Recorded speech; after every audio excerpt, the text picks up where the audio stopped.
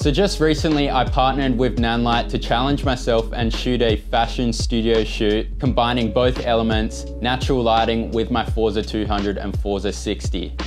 I also used my PavoTube 15Xs set to daylight color balance just to add some subtle backlight and fill in the shadows on the ground for the subject. Using the Forza 200 as my main key light, highlighting the subject, providing a soft fill, and also using my Forza 60 as a fill light on the side, combining that with the natural backlight. Through using these three key elements, which I use mostly on all my shoots, I was able to create this awesome fashion concept. I